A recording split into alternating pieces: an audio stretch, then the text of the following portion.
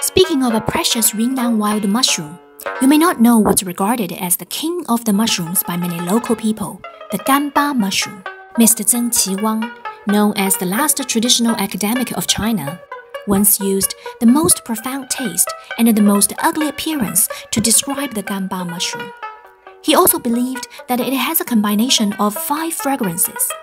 Gan Ba mushrooms grow disorderly in the wild. It mainly grows under the mason's pine trees in central and western Yunnan.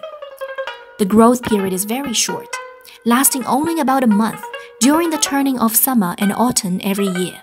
A recommended way to eat it is to deep fry and cook it with oil, salt, and spicy peppers. The taster will be forced to chew in an accelerated frequency and breathe in heavily due to the spiciness. While the intriguing Gan Ba mushrooms require pondering to discover its multiple levels of flavors, this pair of contradictory movements accordingly will magically give you a psychological enjoyment and satisfaction. So, do you want to come to Yunnan to try this Gan Ba mushroom?